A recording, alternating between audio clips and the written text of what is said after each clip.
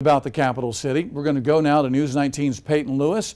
She's downtown outside of City Hall where two city council seats were filled this evening, correct?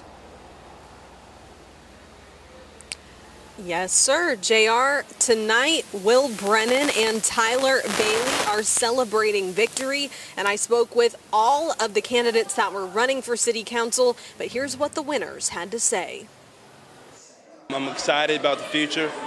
This has been a long, hard-fought race. More than 11,000 voters showed up to the polls in Richland County on Tuesday to vote for Columbia City Council's at-large seat, with 54% of the votes ultimately going to Tyler Bailey. And what I want to do is bring people together to help the city.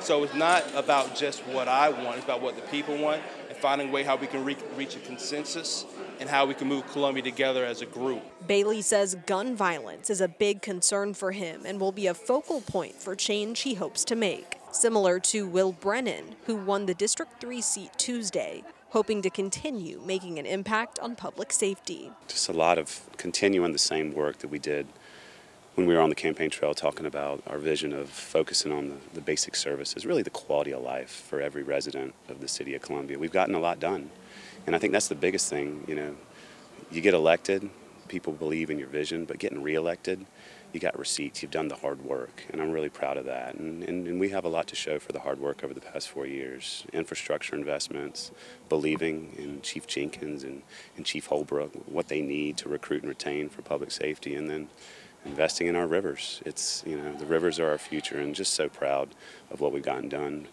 over the past 4 years, and man, it's going to be great for the next 4. More than 3,500 votes were counted in the District 3 race, with 84% going to Will Brennan.